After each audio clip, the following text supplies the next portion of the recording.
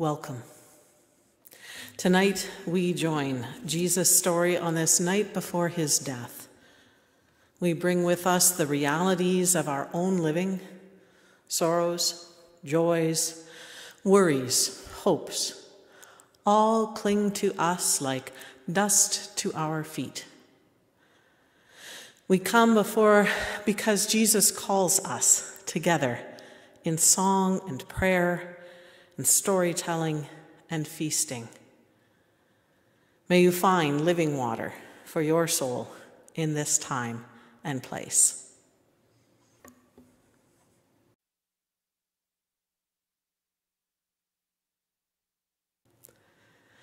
A scripture reading from Mark's Gospel in chapter 14.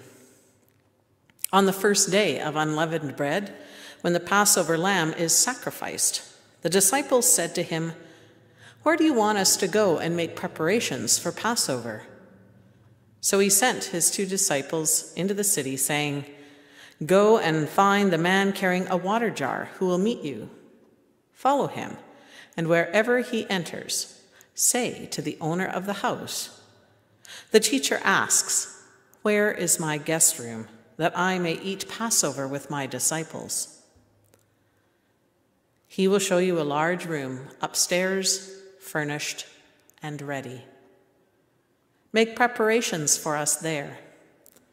So the disciples set out and went into the city and found everything as he had told them, and they prepared the Passover meal. Jesus gathered with his friends to celebrate Passover. It is a meal that reminds the people of God how God brought them through the waters into freedom. As we light this candle tonight, we remember the many ways in which God invites us into freedom, not just for some, but for all creation.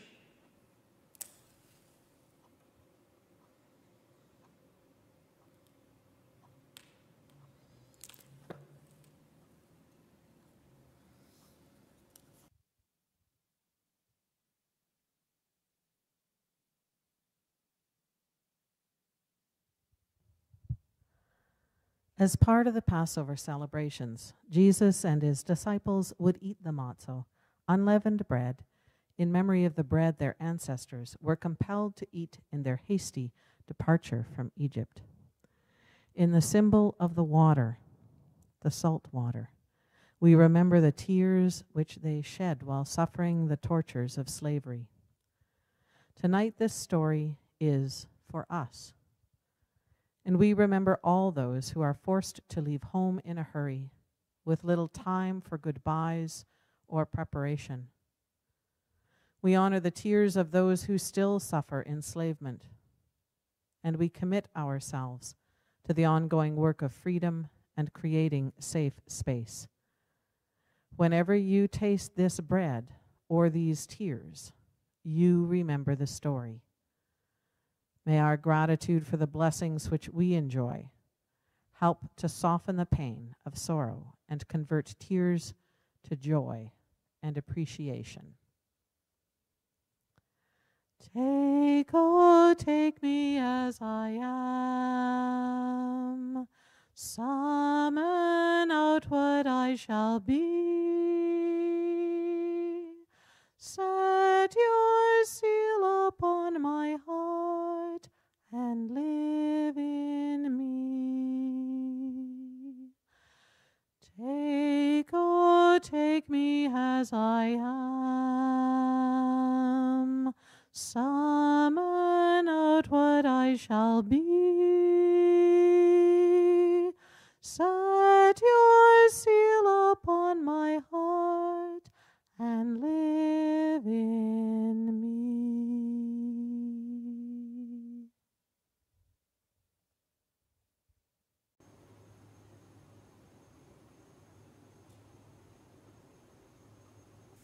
From John's Gospel, chapter 13, beginning at verse 3. While they sat at table together, Jesus, knowing that the Father had given all things into his hands, and that he had come from God and was going to God, got up from the table and took off his robe and wrapped a towel around himself. Then he poured water into a basin and he began to wash the disciples' feet and to wipe them with the towel that he had tied upon him. He came to Simon Peter, who said to him, "Lord, are you going to wash my feet?" Jesus answered, "You do not know what I am doing, but later you will understand." Peter said to him, "You will never wash my feet." Jesus answered, "Unless I wash you, you have no share in me." Simon Peter said to him, "Well, Lord, then not only my feet, but also my hands and my head." And Jesus said to him, "One who is bathed does not need to wash, except for his feet, but is entirely clean. And you are clean, though not all of you." For he knew who was to betray him, and for this reason he said, "Not all are clean." After he had washed their feet, he put on his robe, and he returned to the table. And he said to them, "Do you know what I have done for you? You call me teacher and Lord, and you are right, for that is what I am. So if I, your Lord and teacher, have washed your feet, you also ought to wash one another's feet. For I have set you an example, that you should also do as I have done to you. Very truly, I tell you, servants are not greater than their master, nor are messengers greater than the one who sent them. If you know these things, you are blessed if you do them. I give you a new commandment, that you love one another. Just as I have loved you, you also should love one another. By this, everyone will know that you are my disciples, if you love one another.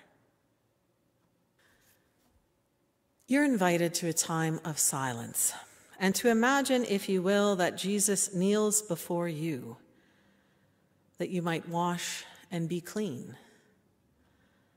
I wonder what you need to say or to ask of Jesus.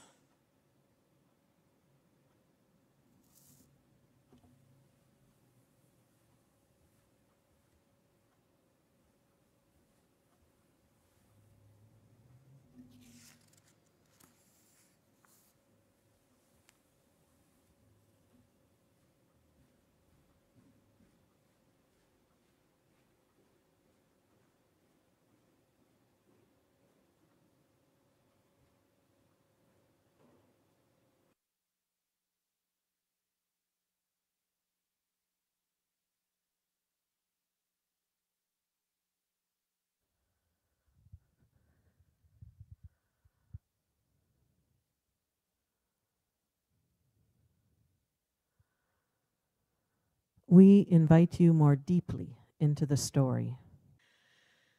So you're invited to pause the video, to find a basin, a towel, and some water, and when you're ready, to perhaps wash your feet or your hands.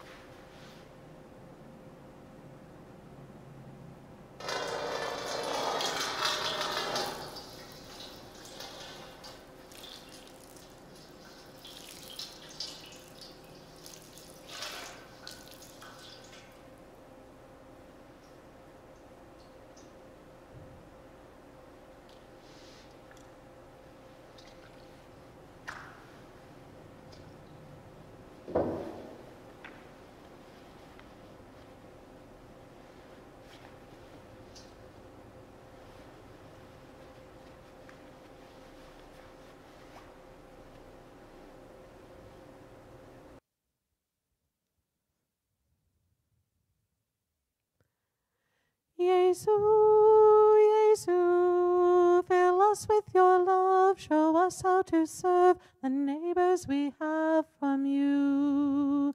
Kneels at the feet of his friends, silently washes their feet. Master who acts as a slave to them. Jesu, Jesu, fill us with your love, show us how to serve the neighbors we have from you. Neighbors are rich and poor, varied in color and race. Neighbors are near and far away. Jesu, Jesu, fill us with your love, show us how to serve the neighbors we have from you. After he had washed their feet, Jesus gave his friends a new commandment. You are to love one another as I have loved you. Whenever we share the love of God, we make the risen Christ visible.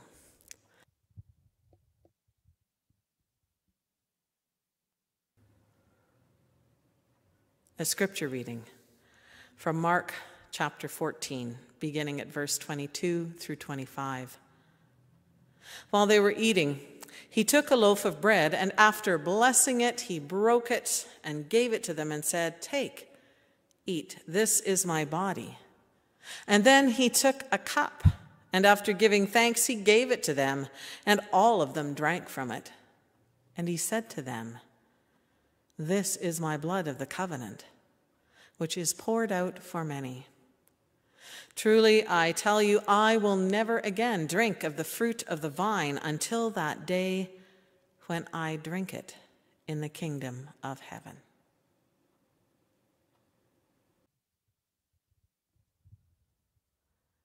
He was always the guest. In the homes of Peter and Jairus, Martha and Mary, Zacchaeus and Simon the leper, he was always the guest, upsetting polite company, befriending isolated people, welcoming the stranger. He was always the guest. And when we invite him to sit at our tables, as we rush through breakfast on our way out the door, as we munch on a sandwich at a desk, as we linger over dinner, whether we eat in front of the TV or around a candlelit table, whenever we make room for him, he is always the unseen guest. But here at this table, he is the host. Behold, God is about to do something new, beginning here and now at this table with this community. So come, you who hunger and thirst for a deeper faith, for a better life, for a fairer world. Jesus, who has sat at our tables, now invites us to be guests at his. I invite you to share the peace of Christ with one another in your household with the words, "The peace of Christ be with you," and also with you. Let us pray. Gracious one, send your Spirit upon these gifts of bread and cup, that they may be Christ's life in us, strengthening us to serve in this world God loves. As we take the cup, we mingle our tears of hope with Jesus' hope, that we might carry this gift to those waiting to experience new life and love. Amen.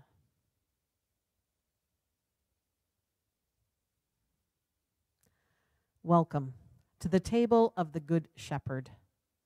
You're invited, if you choose, to pause the video, to get your bread and juice ready, to commune with each other in your household or on your own with the holy. We invite you to take all the time that you need, and we welcome you to this table of the Good Shepherd. These are the gifts of God for the people of God. Thanks be to God.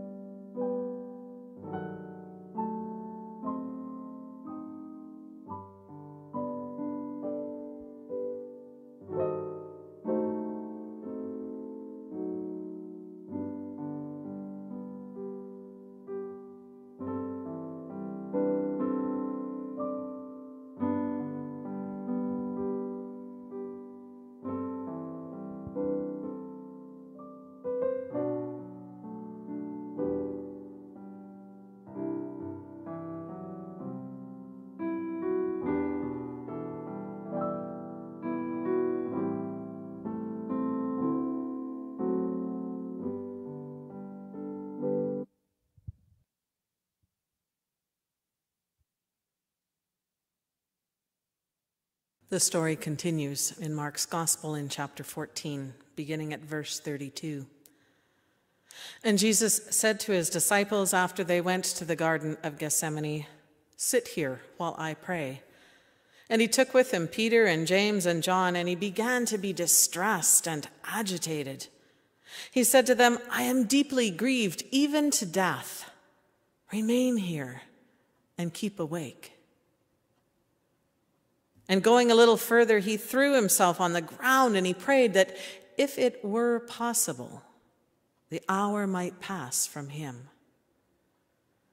He said, "Abba, Father, for you all things are possible. Remove this cup from me, yet not what I want, but what you want." He came and found them sleeping. And he said to Peter, "Simon, are you asleep? Could you not keep awake 1 hour? Keep awake and pray that you may not come to the time of trial.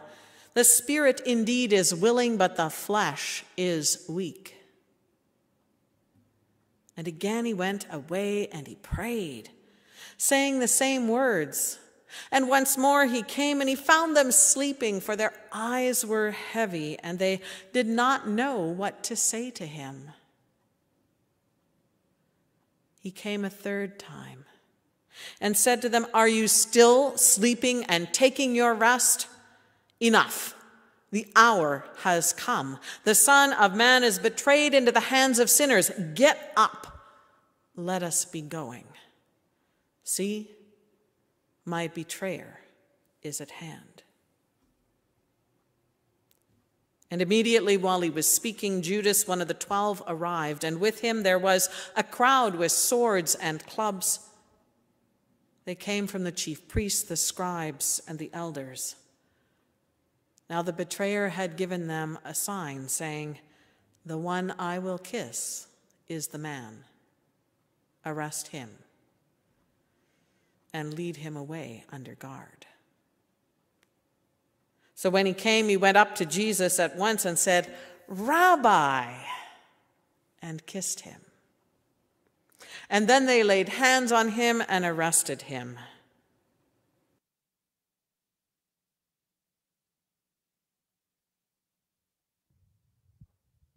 Stay with me, remain here with me, watch and pray, watch and pray. Stay with me, remain here with me, watch and pray, watch and pray. Stay with me, remain here with me, watch and pray,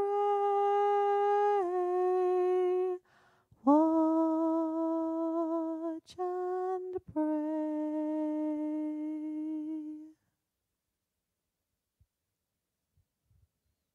I invite us to be a community at prayer with the bidding, "God of love, please respond, hear our prayer." And know that we will join in the words of the Lord's Prayer, as well as some time of silence partway through our prayers. And we invite you to whisper the words of the Lord's Prayer when it comes time. Let us pray. God of love, hear our prayer. On the night that is tonight, Jesus said to his disciples, "This is my body broken for you." We offer our brokenness, broken friendships, broken dreams, broken promises made to others and to ourselves. Take the brokenness of our bodies, heart, and spirit. By your grace, make us whole again, that we might be part of the healing of the world. God of love, hear our prayer. Calling God from our busy weekday lives, we pause this hour, gathered as friends, as community, as individuals, to remember Jesus' last night before his death. Amidst the silence of betrayal and denial, we hear your call to discipleship and trust. We long to commune with you and with one another. May we remember the love which holds us all in Christ.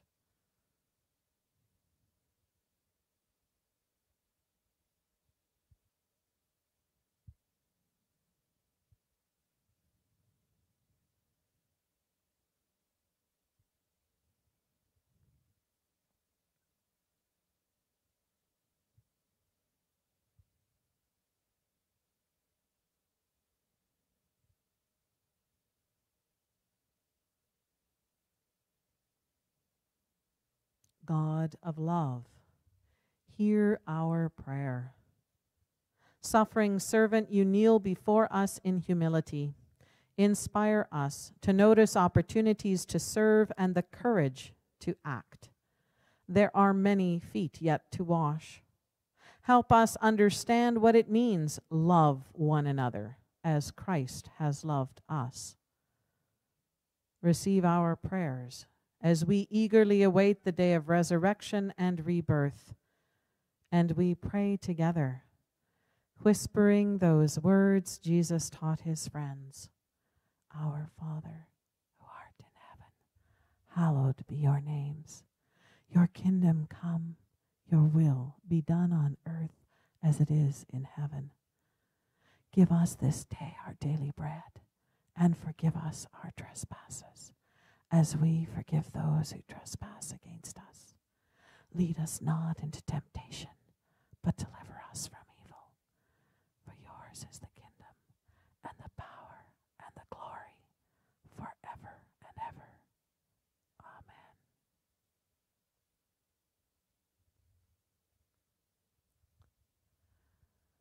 Amen. Remain in the company of God this day. Remain in the company of God.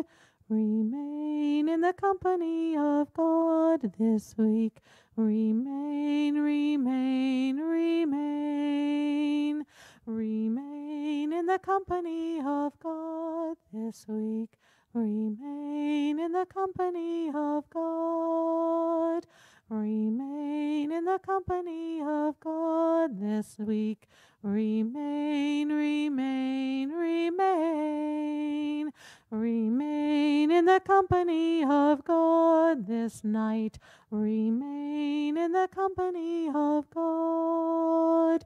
Remain in the company of God this night.